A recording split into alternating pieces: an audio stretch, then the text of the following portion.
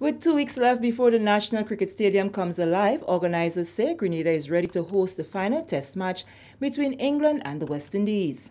Teams will begin to arrive in Grenada on March 21st for the March 24th to 28th match. Tickets are now on sale and can be purchased online. There is a 50% discount for Caribbean nationals, inclusive of Grenadians, with a 75% discount for children and senior citizens.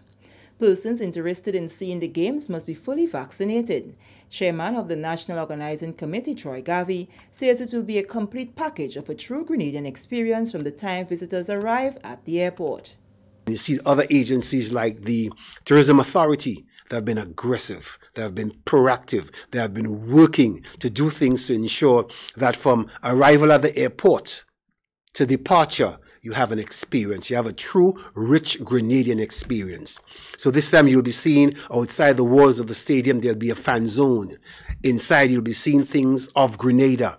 You'll have cultural displays. It's ironic that Spice Mass is months away. So we're also using this platform to showcase to the world that, look, Spice Mass is back.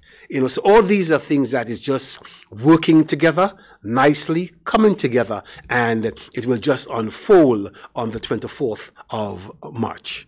Garvey says the ripple effect of hosting the games here is already being felt by local businesses. Caribbean Airlines have begun to open flights to fly persons to Grenada after the second test match in Barbados, and hotels are boasting of full bookings. Minister for Sports, Culture and the Arts, Fisheries and Cooperatives, Honorable Yulin Bain Horsford, agrees that this is good business for the country. People are so excited. I've been speaking to some of the hoteliers and some of the taxi drivers and even the small community people, the vendors, they've been calling to see where they can get a booth or where they can, how they can get involved. And there's an excitement out there. They're looking at the economic spin-off. It might be it'll be really good, I believe. And we all are, and everybody is looking forward to this cricket. People are disappointed because they have not taken the vaccine, they have not been vaccinated. And that, just last week, a couple of guys came to my home and they were saying, we want to come, you're the minister now, see if you could get me in.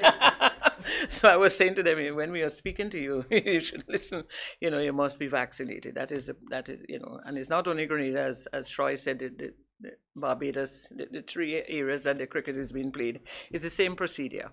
So, we are all excited. I'm happy that this is taking place in Grenada. I'm happy that we have taken up, the opportunity to have it here, and we are all ready to go. Garvey commended the ground staff at the National Cricket Stadium for their hard work in ensuring everything is up to standard for the hosting of the games.